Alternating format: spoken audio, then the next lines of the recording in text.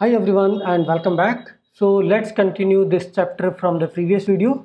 So in the previous video we were able to baseline the basic setup for the NestJS microservice. Now we will also see how you can run tests, how you can run migrations for different environments and all these things, and what other configurations do we need. So if we go to package.json, we will first validate all these scripts like npm run. We have like build command, which is going to take care of the building the whole code, creating the dist folder for us. Then we can use npm run format, which is using prettier module, and it is just doing a and it is running the prettier on all TypeScript code. So if you have any particular file which is having empty lines and all will be removed. You can also do npm run build prod, which is just doing npm run build, and when you want to start the production you can do the start prod command. But when we deploy anything to the production, we also need to run the migration, right? So we can also attach something like npm run db migration run and then execute this. Db migration run is TypeORM migration run. So now this can be the command which I can use for the production. Start prod, it will first run the migration, right? TypeORM migration. It will see in the migration folder, do we have any pending migration? No migration is pending. Then it will start our application using dist main.js file. It's like you are running a compiled, you are running the Node.js process on the compiled output of Typescript. Now we already have a setup of Docker, we are running everything. Now another important part is executing the test cases. Jest is providing all the things. Earlier we were using NYC and Mocha, Istanbul, NYC, Mocha, and all the test coverage libraries. Here, when you are running the test cases, obviously you need to target to a different database, test database, not the original dev database. So how you can populate the new runtime configurations? For that we are using .env CLI module, and with the help of .env CLI module you can pass the different runtime configurations for these npm scripts. Like if I do npm run test, it should be using this env test configuration. Like if you are passing the database URL from the env.txt, then it is going to take the configuration from there. Like when you are running the end-to-end test using Jest, then this thing can be useful, because in the end-to-end test you will be actually hitting the API and executing the test case. So here I can say is npm run test e2e. So this is end-to-end test. I haven't executed these tests, so these might be failing or passing, I don't know. But this is how you will be passing the different database environment for running the end-to-end test cases. Now this is the important part, how we are using .env CLI, and in the application we are using .env to populate the process environment variable from the .env or .env example. So you can see .env is there, .env.testing you should keep. From .env we are reading and we are populating these environment variables in our application. Like in the DB, we should have one config service. Currently those folders are not created. I just created a dummy folder structure. Now basic setup is done. We have a Docker, we have Docker compose YML, Docker compose override, Docker file, and we are running the Postgres container successfully, and we are able to connect to that database also. We have this node mode to run and watch all the changes happening in the TypeScript files. ORM config, which is required for the TypeORM to define where the entities are, where the migrations are, and everything. And then we have TS config, which is a TypeScript compiler configuration. It should include only these folders while compiling, like src and test folder. That's why in the dist you can see src and test, right? And output directory is this, target is this, all the TypeScript compiler options, declarations, metadata decorators, all the skip lib checks. You can actually use n number of parameters here based on the documentation. Okay, now we have a linter setup, we have the prettier setup, we have the test setup, we have the basic build setup. Okay, I mean even the production build setup, you can actually deploy this application to the production. Okay, and we are going to use Heroku for deploying this application, right? So in Heroku, what you need a proc file.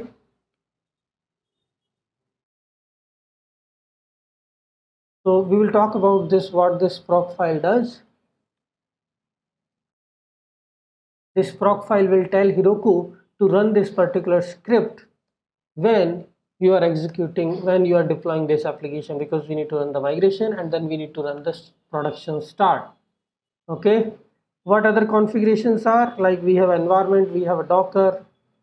We don't need to do anything, because earlier we were doing a lot of configurations and all for the NYCRC, and for the code coverage, for the Mocha configurations and all.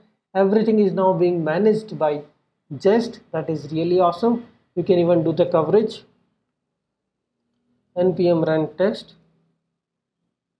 COV, and Mocha provides a lot of additional features. Jest provides a lot of additional features, like when it comes to the mocking and all these things. This Jest is a test runners, and which is providing everything whatever we need. We don't need to be dependent on any other library for doing it. Jest is something which is being used across all different frameworks: React, Angular, Node.js, Express, NestJS. Everywhere the Jest is being used. Okay, so it is just running the coverage. We should be able to get the coverage, and the rest all the scripts are TypeORM, right? Because we are doing the npm run migration run, npm run migration generate, npm run db revert. It can be db for the consistency. We can just do npm run db migration revert. Okay, npm run db sync, npm run db migration generate, db migration drop. You can see it also generated a coverage for you. So this is like a win-win situation. You don't need to be dependent on all lot of modules, NYC, Istanbul, Mocha and all, Mocha, Chai and some assertions libraries. Everything this just is providing you. And these TypeORMs, you can also try some of these commands like npm run db migration generate, and you just put the file name, which migration file you wanted to generate. So it will check, and you can see in the migration folder it has generated this file. db migration revert, I mean whatever the last migration you executed, it can be used to revert that. So db migration revert. This command is also useful when there is some error in the migration, you wanted to revert it. So from the migration table it will remove that particular row, so you should be able to execute that migration again. Currently this is in the source code but not in the migration, so it will give an error.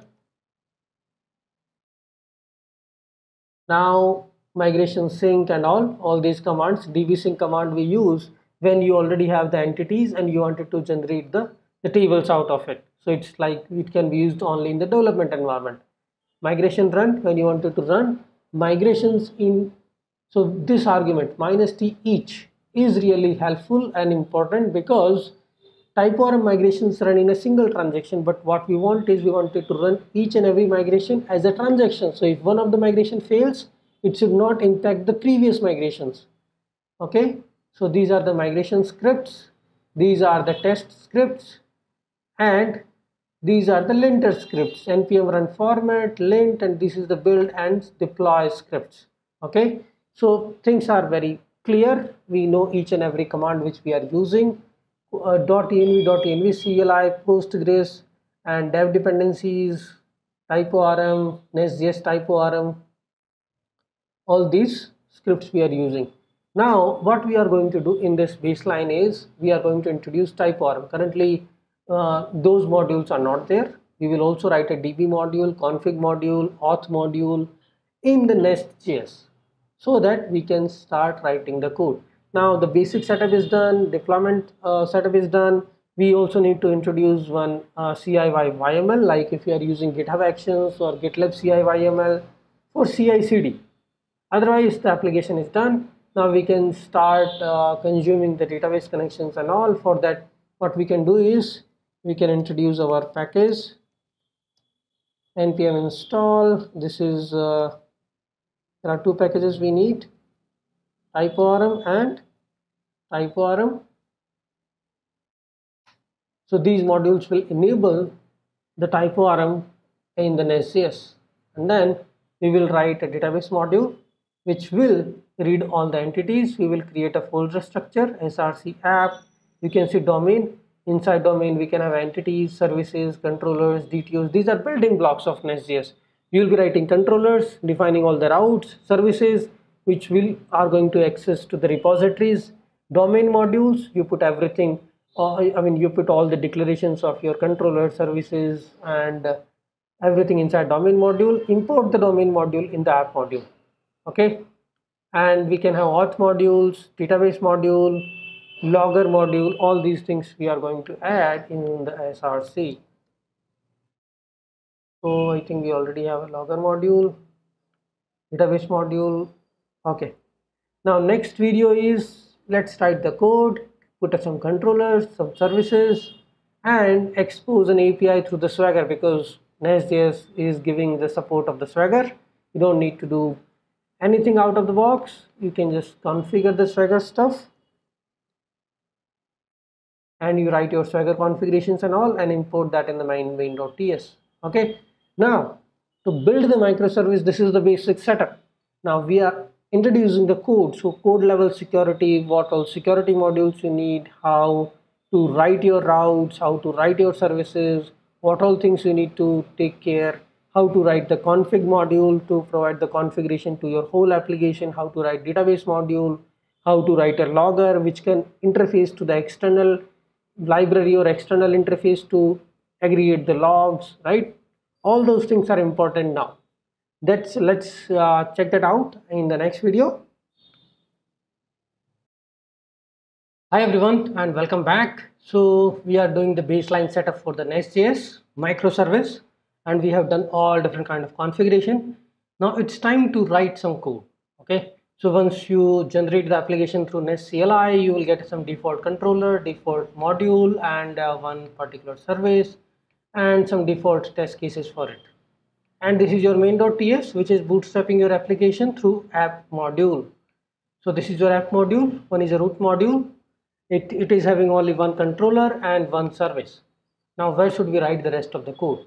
You can define your own folder structure and all, but I will give you some specifications, like this is how you can follow it. You can create app folder inside src, and inside domain you can keep all your controller services. All the controllers will go here, all the services will go here, and you can create one domain modules. So here you can also make it plural, like domains. Inside that you can have a project, cart, items, all these things, something like this. You can make it plural like domains, and then you can put, okay, I have item, and then put all the controllers, services, factories of the items here.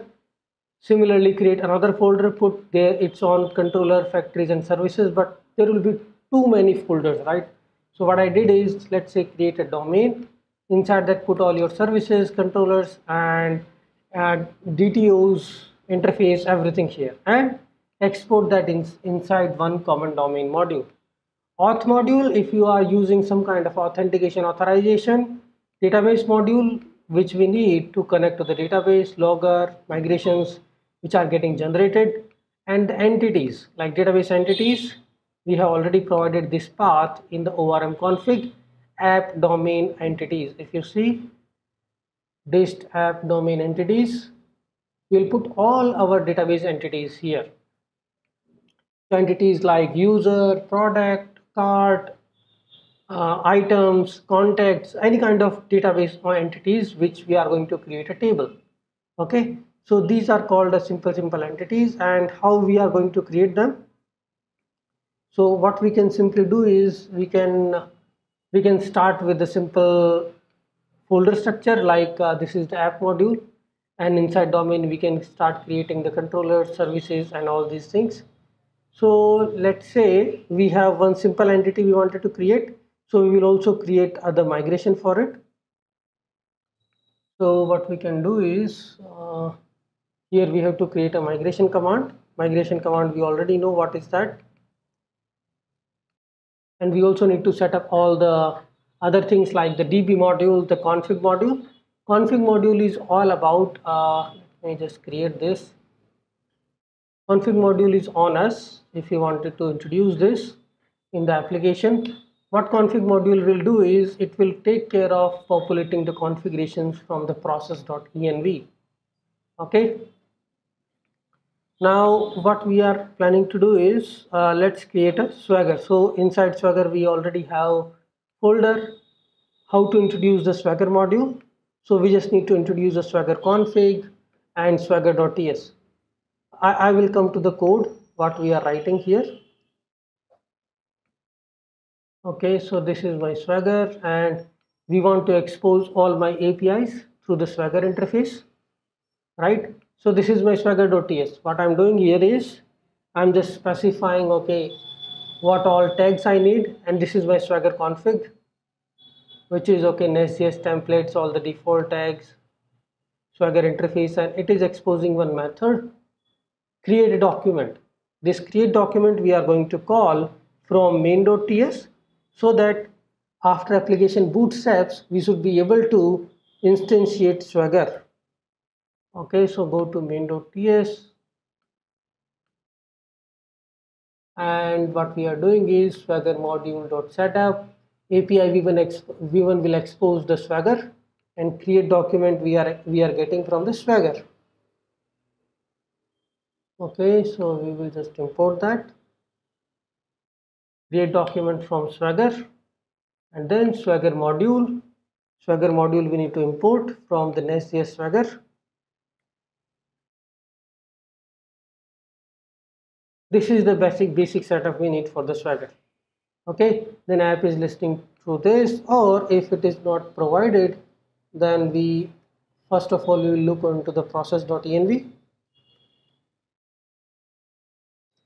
Otherwise we will start on 3000 port and our application will start running here. Okay, so this is how we will set up Swagger.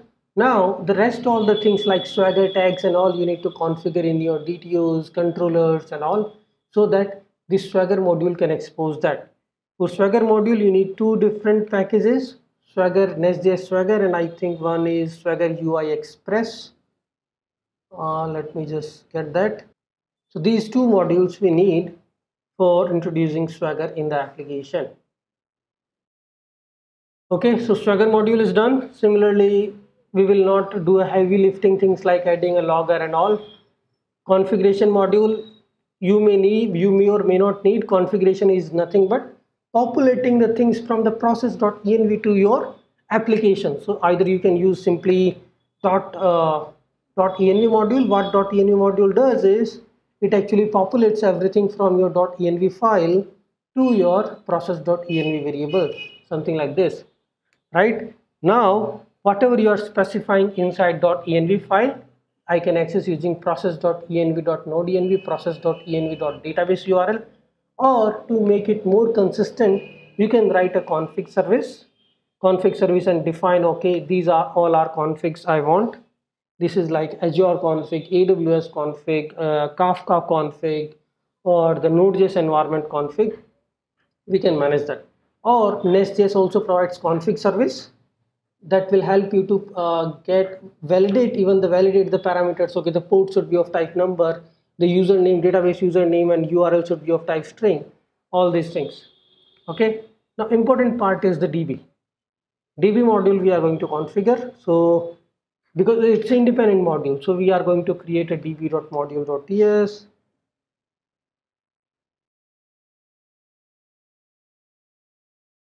db.service,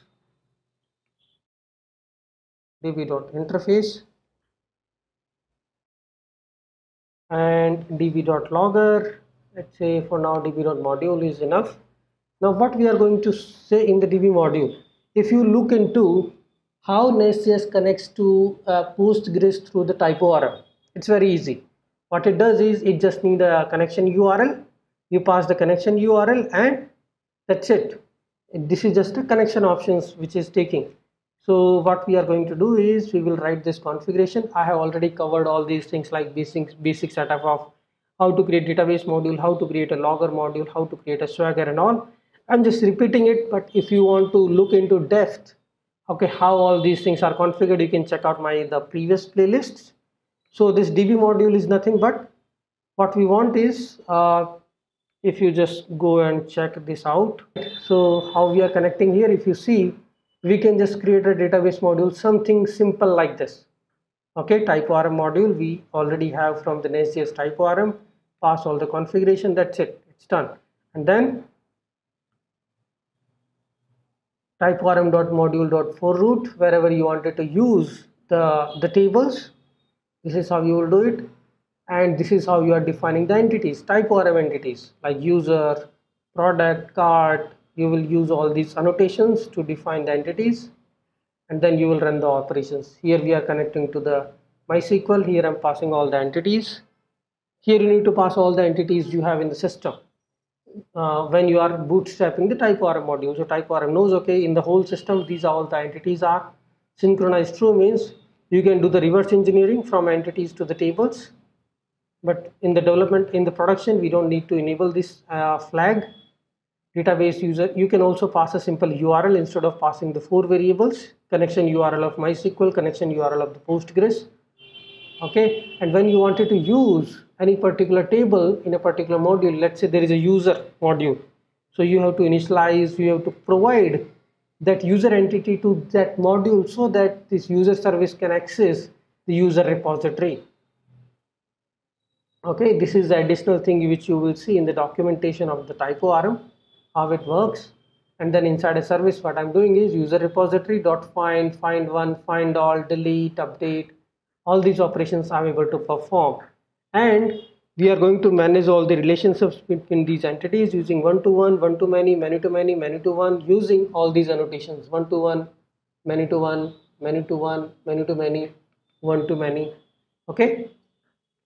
So I mean, this is it. Like what I will do is we will create a simple database module, config module. We can skip, we can actually use the configurations from the process.env.connection URL, process.env.nodenv. That is enough. Okay, I mean, what is the minimal microservice setup we want in the NestJS? Rest you can expand it to any particular level. We don't need what is the minimum security, what is the minimum setup you need for a microservice. Then we will build on top of that. Okay, thanks everyone. Let's see the rest of the setup in the next video, and then we will start building, like we will start talking about the 12 factor of principles one by one in maybe 1 or 2 videos. Thanks everyone. Hi everyone and welcome back. So in this video we are going to do the CRUD operation for our microservice, and we'll also understand how we are managing the database connection. Okay, as we have already seen in the documentation, we are using TypeORM module. What all it needs is it is calling forRoot method, and we are passing all the arguments. This is one way to initialize the database connection. You have to pass all your entities. So what we did is, okay, whatever is starting with the entity.ts, take all those entities as an input. This is the one way of initializing a TypeORM module with all the database credentials. This is from the documentation. Okay, what we did is we have written the same thing.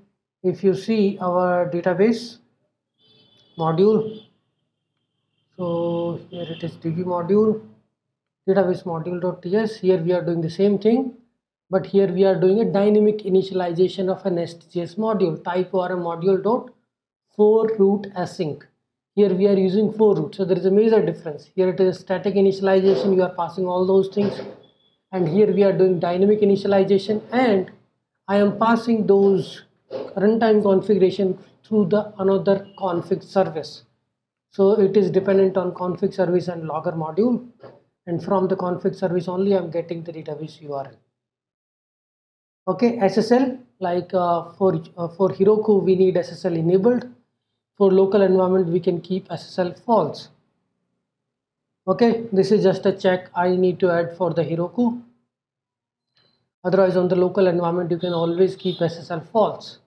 This is the database connection URL, and the type is a Postgres. Okay, so this is the database module, and I have already talked about this in details in my previous NestJS videos. Let's now focus on the CRUD operation. So we have all the entities. This is our module. Here we are going to call the TypeORM module, the db module.for root, and we are going to pass all our entities, and entities we are going to put inside app module entity. Now let's say if we want to create our entity, we are going to create a simple CRUD operations quickly. So what we are going to do is, inside entity I'm going to create not.entity.ts, and we will also add the migration for this. So this is simple note ID, text is completed, right? Simple columns, and export default note. Okay, so this is my TypeORM entity I have created. The table name is a notes, and for this we also need to create the migration. So for migration what we can do is npm run db migration. I think this was the command, and what we will do is we will put the migration for this. And migration is simple, like what we are doing in the migration is putting what you want to create, right? The column structure, the tables and all. So we should have something in the migrations now. So we can remove all these, we don't need. And now we have our test migration.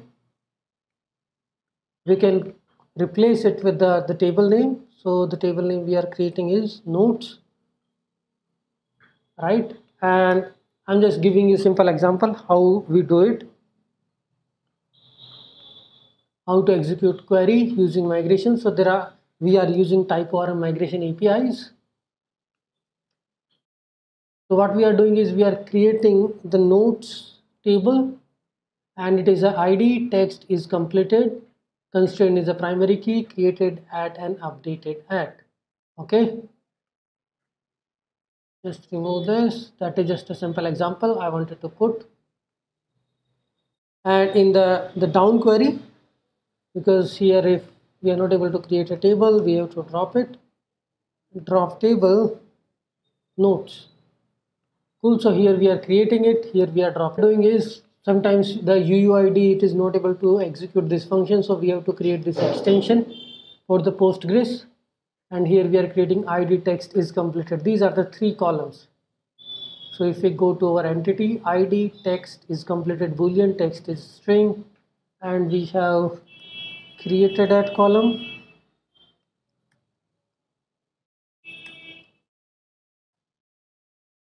and updated at. So these are the two columns, additional columns we have. So this is our entity representation, and for the same this is the migration. So if I want to execute this migration successfully, what I will do is I will check I don't have this table already created and all, and let's give a proper name to this migration notes, and this is the timestamp. This is very important because the migrations are executed in the order of the timestamp. So you always create a new migration and then rename it and then execute it. Okay, first we will do is npm run build, so that we can the created migrations can be built, and we will have this migration available in the dist folder. Okay, so after adding the entity, now we can add the controller services and all. So I will quickly add them because it's nothing fancy. Controller we are adding inside this, module, and controller will be node.controller.ts, and this controller will have a simple CRUD operations, get, put, post, before the nodes entity. And now we will create a node service. Node service is going to access the nodes repo. So here we will create a node service.ts.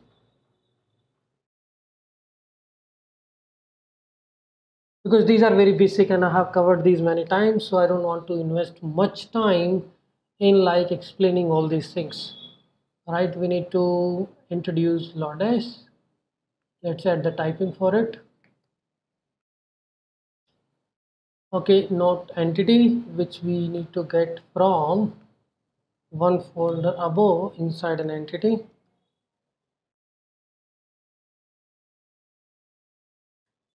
Okay, and then we have a DTOs. We will get that once we create them, so we can import them here.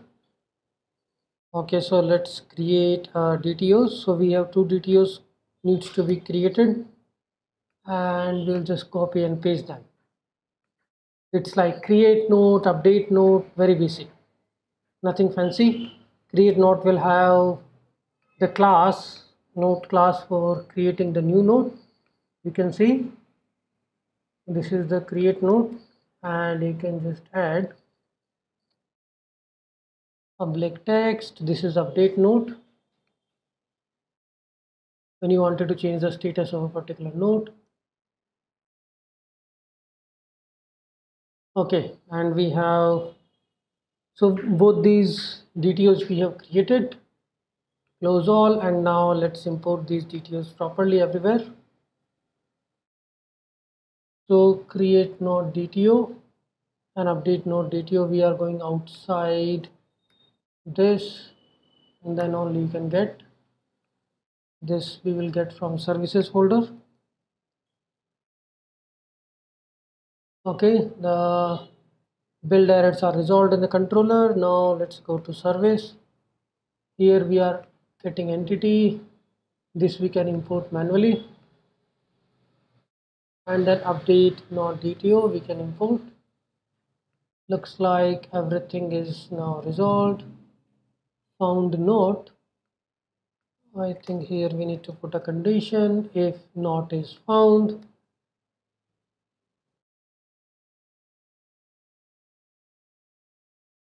Then only we will be deleting this, because before delete we are just checking if the node is available or not. This is fine. If nothing is there, then return null or not found exception, whatever you think of. This is our controller. Now go to our entity module, like all the controller services will be defined inside this. So we are getting service. Service should be export default. Okay, not service. Entity should also be export default. And here inside entity module, we got all the entity from entities folder, from the entities folder, and from the services folder. It is services. Okay, we got all the entities, we got all the services. We just need to add a controller. So what is the controller name? Is it is complaining because it's not a, it's a default export. So we will get it like this, and controller is a nodes. So we can also put it as API v1 nodes, and this is a nodes controller. Add that into the entity module. That's it. Now this domain module will be imported inside app module, so that we can have the whole application running together. We go to our app module. So here we can just add the domain module, and for the domain module I think we have to add a DB modules. Okay, this is already added, so we don't need to worry about it.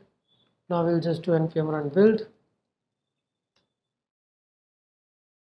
So just like a basic CRUD, I wrote a controller, I wrote a service, I wrote a simple DTOs, and I'm not doing any kind of a request response validation, using class validator or a class transformer, right? I simply return a service. One simple entity is we have already created a migration for this. Okay, and this is a simple controller having basic get, put, post methods.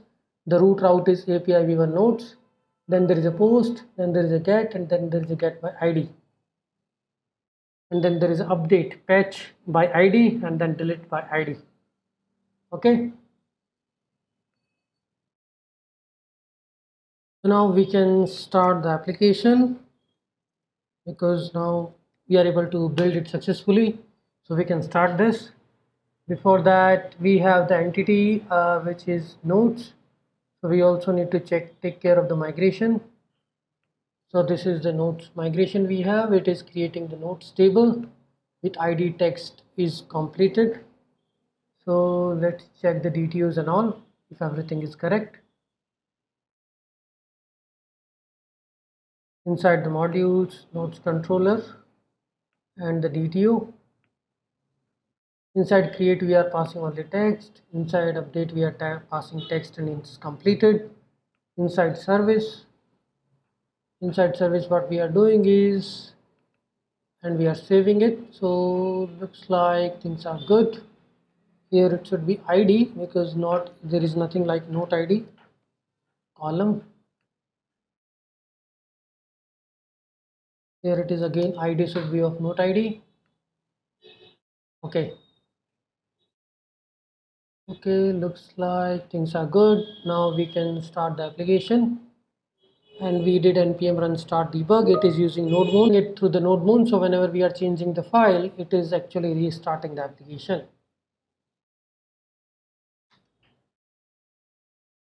Okay, so this is our entity, this is our DTOs, and this is our controller, a simple controller we have created.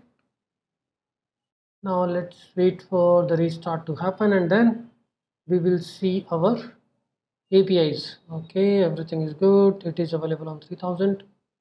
So these are our APIs, and when I'm trying to get the node, it is saying internal server error. That means that the table doesn't exist. So what we need to do is we need to run the migration, right? That is the only missing piece here.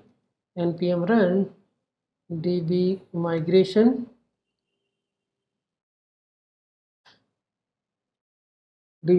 run. What it will do is, okay, let's go to the correct folder first. db migration run will run the migrations which are kept inside this folder, dist src migrations, and we have nodes. You can see one table is created with ID text is completed. This is what we needed. Now we should be able to execute this command. And now what is the problem? Let's see, because I changed something. Column not.is completed does not found. That is correct because I changed it to is underscore completed. So this is get all nodes. Let's go to the controller, and we will just simply fix this. It's not a big problem. So this is our controller. Controller is doing get all nodes, and inside node service it is doing find all nodes. Find many options. Okay, let's see, is completed where it is there, because I have changed it. This survey is completed. Let's see what we have added in the table. Based on that, we will put the column. So we will check the migration first, because I want to keep all the columns with underscore. So go to entity, and we will just change it to is completed, which is of type boolean. So ID text is completed, and go to our migration again, is completed of type boolean, not null. Okay, things are good now. Now we can run this and we can see all the output. We can also should be able to create a new node. So this is the basic setup of a simple CRUD operation for your simple microservice. Now we will also be able to add the end-to-end test cases for the nodes APIs, unit test cases for the service, unit test cases for the controllers. So we will have a foolproof microservice. We will add the health check, logging and all these things using logging middleware, and we will be adding the security like token based security using authentication middleware, auth middleware for the protected routes. Okay, so let's see all that thing with the testing and with running all these APIs. These APIs are fine. We just need to take care of the column names, right? Like the column mismatch will trigger and the query will fail. So ID text is completed. Now we are getting everything correct. Now you can also create the new tags using post API, and we will also enable the Swagger annotations in the DTOs so that you will also see what all payload you need in the request body. That we will enable in the DTOs. I mean, this is very basic. We are doing it since a long time. Like you use a class validator and